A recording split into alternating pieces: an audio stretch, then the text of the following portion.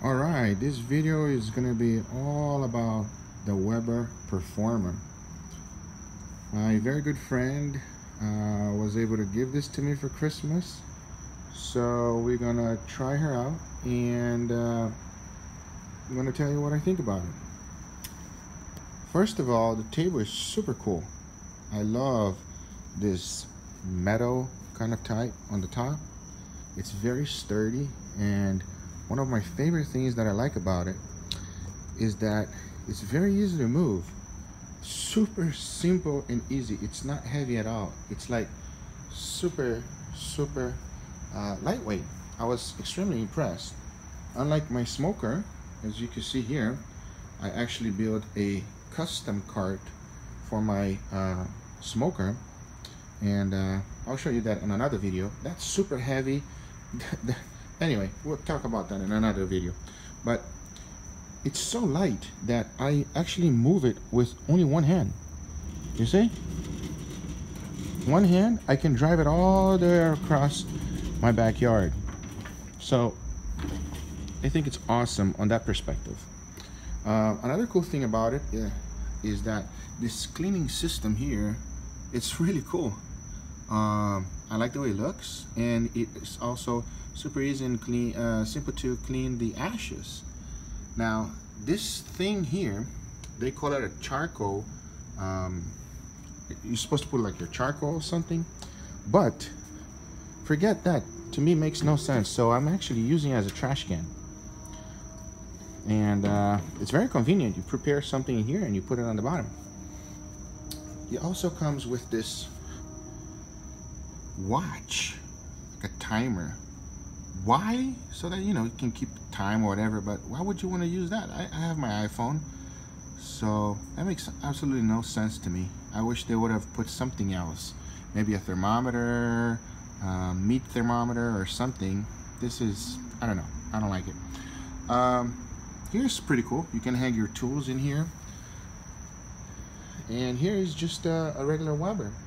I actually never owned a Weber, so this is going to be my actually first time cooking on a Weber. I have my cooking areas over there with a lot of, anyway, that's time for another video. But there's a temperature gauge here. As you can see, there's some charcoal there still warming up, and this is pretty smooth, so smooth. I saw some other Webers on Bass Pro Shop, and it was really tight, the cheap ones. So this one, it's pretty cool. This handle here is actually a little warm, even though there's this heat deflector here. It's a little warm. But anyway, I'm gonna keep talking about it and tell you what I like about it and what I don't like about it. I do think it looks nice, and it's another barbecue toy. I'm going to do right now is just cook a steak, but this is not about the cooking. It's more about what I think about this this table. I don't know if to call it table or a barbecue or barbecue station, but it's pretty cool. The seal on it, it's okay. You see, no wiggle at all. All right, so let's go ahead and cook a steak. Alright, so just really quickly, I am going to be cooking these two ribeyes.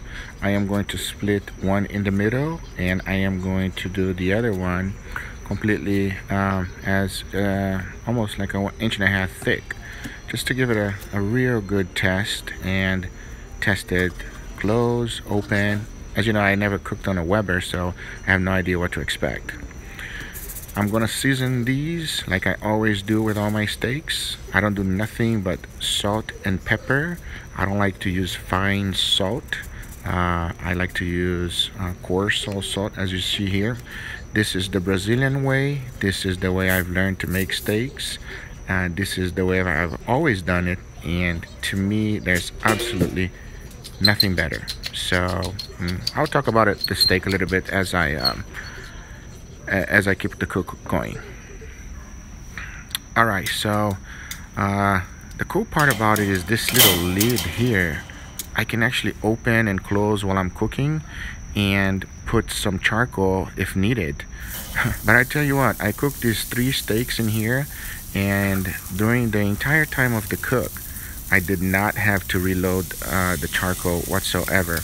And the second steak that I just put it in there, as you can see, it's quite thick, so it took a little bit longer than it actually takes a little while to do.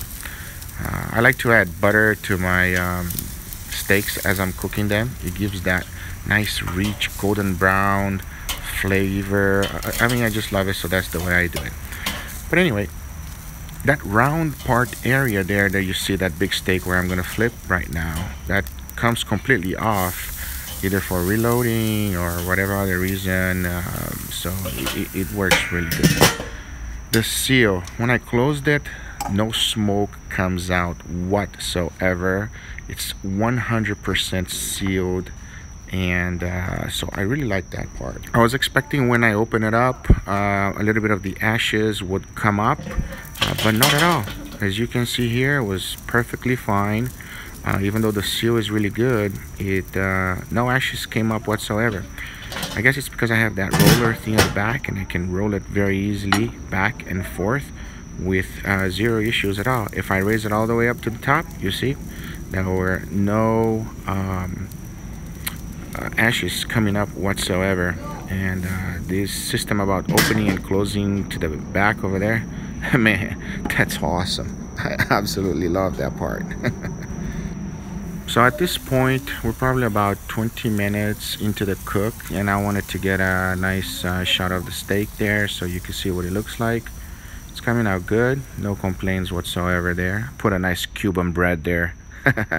But anyway, here's trying to show you a little bit of the cooker, and you can see there's absolutely no smoke coming out of it whatsoever. That's the rolling to the side thing. It's very convenient, very easy to use, and also extremely smooth. No hips whatsoever, no hiccups going back and forth, but it's absolutely perfect. So these steaks were for my kids, and also for my wife and for me. So I ended up cooking a little bit medium well. That's how they like it. Took about 25 minutes to, I would say, about 30 minutes max. This was the first steak, and I just wanted to show you real quick. This is for my daughter. She likes it medium well, and it came out great. And she actually told me that's one of the best steaks that she's eaten. So I guess that's good, because she's very, very picky, and she's used to very good meat.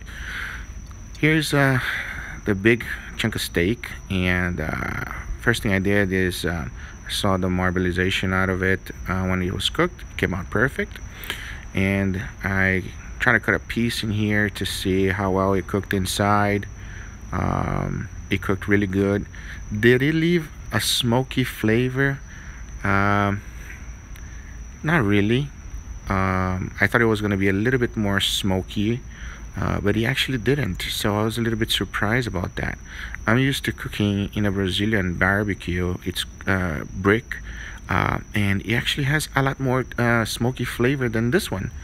And I was expecting, because the lid was going to be closed, that the smokiness would be much more pronounced, and I was surprised that it didn't. But at the same time, the steak was very juicy, and for a medium well steak, I have to say that it was pretty good. I am going to cook another one the way I like it. This is a little bit too well done for me, but this is the way my wife likes it, and my kids and daughter and so forth. So that perspective is good. So my final thoughts about this barbecue: I like it. I like it a lot. I was very grateful that my friend gave it to me, and I will be using it very much so. There's no comparison for me to do, because I've actually never cooked on a Weber, so I will be getting a lot more experience, and I will be posting a lot more videos about it. I hope you guys like this video. If you have an opportunity to buy this barbecue, do it. You will not be disappointed. There's nothing like cooking charcoal. Charcoal is amazing. So, you know, I hope you like this video. I try to be as honest as I can. If you haven't done so, go ahead and subscribe to my channel. I love to hear your comments, what you think about it. I'll be doing a lot of cooking things, cooking a lot of meat especially, and I hope you enjoy it. Thanks for watching, and see you next time.